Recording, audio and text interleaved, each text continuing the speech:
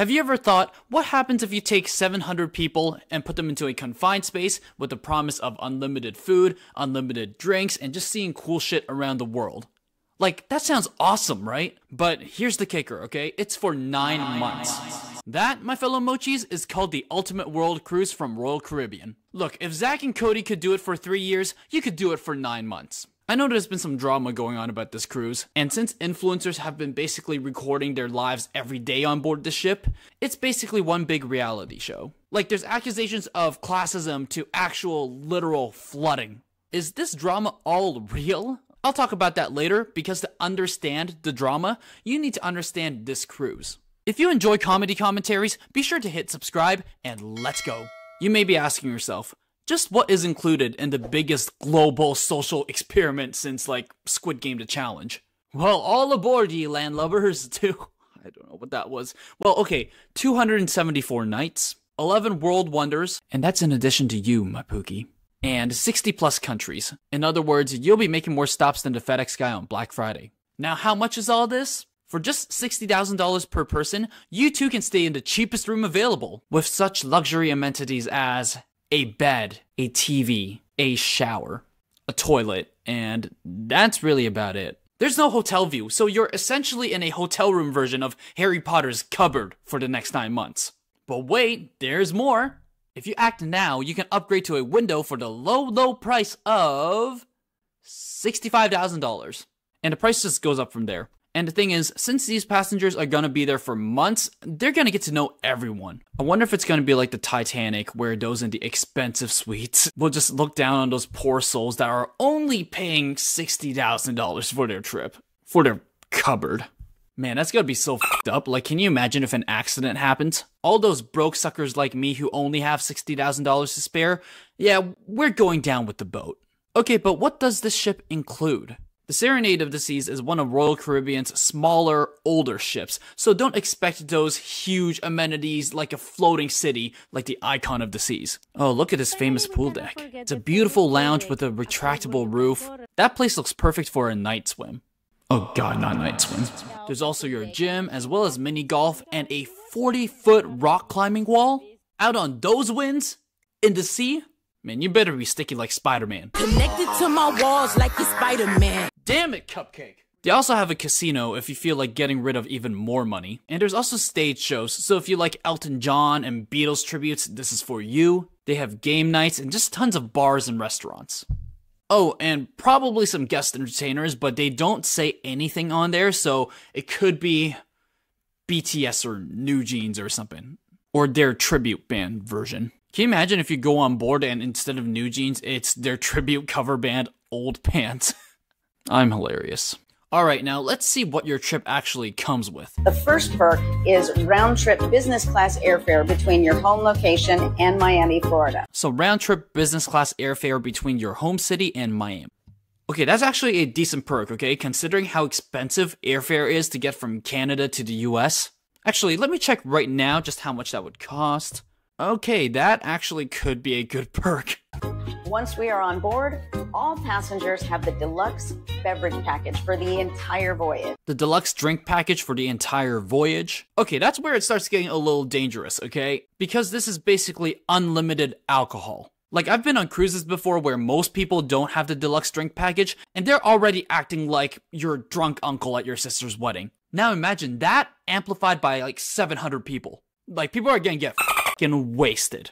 But apparently Winegate already happened. They've been running out of a bunch of wine, and there's even trouble with restocking. Thankfully, crisis averted, as this couple happily explains about 2 days later. World Cruise wine drama. Day 2, crisis averted. The update. So they've added 2 new wines, you can see here. And we wanted to let you know we're somehow surviving the lack of wine. Passengers are happy again. So Winegate may have been solved quick, but there's some other drama that I'll explain to you later on in this video. Just to clarify, you don't have to go for all 9 months, okay? You can take the trip segment by segment, so not everyone on there is trapped for that long. And I guess that's perfect for anyone who has a job and still wants to do this trip. Oh wait, if you can afford to go on this trip, you are probably so well off that you don't actually need a job. or are retired, or have an army of unpaid Oompa Loompas doing your work like some sort of unethical Willy Wonka. Right now, it seems fine and all, so where's the nightmare? The drama's about to come, okay, so stay with me. There is a lot that can go wrong besides not having enough wine. You know how sometimes if you're around your partner or your family for too long, you drive each other nuts? Like you just need a little bit of alone space? Now imagine doing that in this glorified shoebox. So apparently people have already been hearing shouting and screaming down the halls. So, well, let the drama begin. Also, these couples probably can't even relieve stress properly and with privacy, because, I mean, just take a look at what the security guard has been confiscating. You'll see what I mean. Those irons. That's the best! Okay, what's the funniest thing you've had to confiscate? Whip. Huh? Whip. Oh, whip! And to make it worse, there was a flooding incident, so it is now literally the Titanic.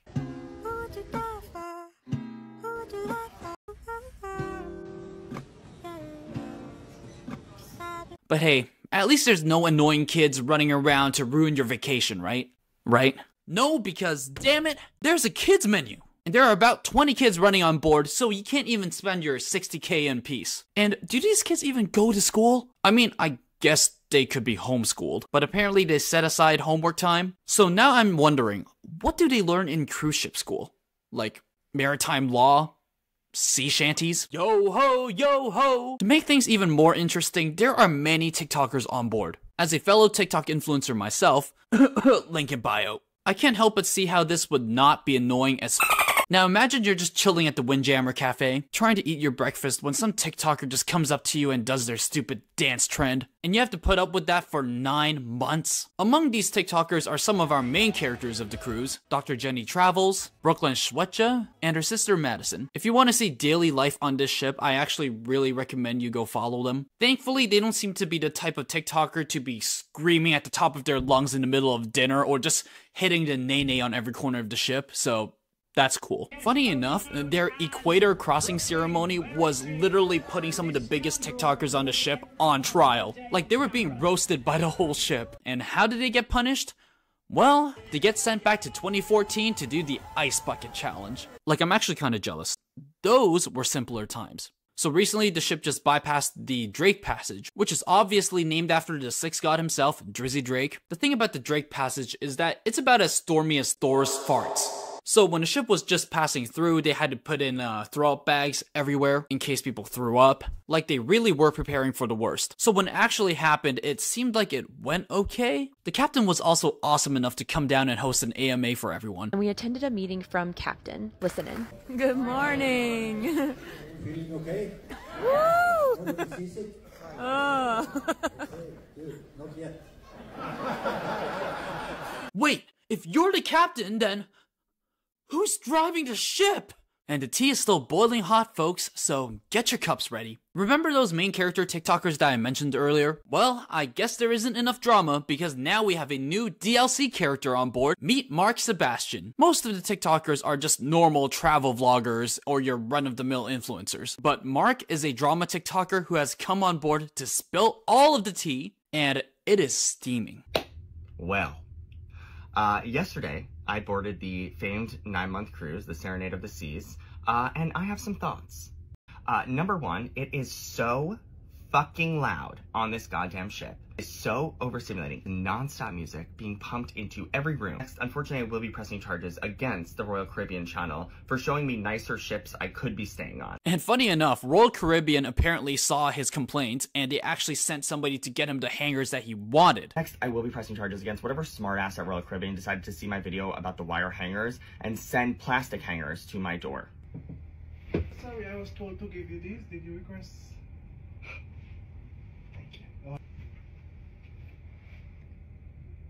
If that was like a way to win me over, you should have also sent water bottles. But if that was a sly way of telling me that you're watching. If you want an unfiltered, uncensored, and just full-out unhinged commentary of what it's like being on a 9-month cruise, you should definitely check him out. Now, does he grasp at straws a little to find some overwhelmingly negative things?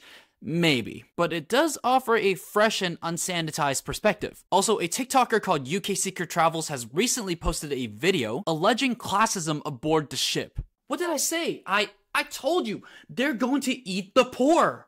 Oh my god, it's tea time on the cruise.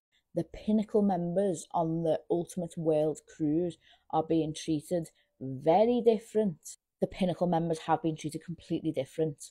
They have been invited to meetings and town halls, which other guests haven't been invited to. They're getting really pissed off. Royal Caribbean and how they are treating these sort of platinum members a lot better. Pinnacle members are allegedly having secret town hall meetings and got to see things others didn't and treating full cruisers better than these segmenters. But okay, it's actually pretty standard in a lot of industries, especially the cruise one, that the higher tier members will get special services. It's like being in economy on a flight and expecting to access the first class lounge or getting first class food and showers. And just like many other industries, cruise lines have loyalty points, okay? So the more you cruise or the more higher the level you are, so that's based on how often you cruise or how many points you have. It's like unlocking the Pinnacle member DLC. Aw man, it's not fair that the higher tier members get special things and I don't. Well, honey, you should have bought the season's pass. So this drama is false. Honestly, when you add in everything, it's not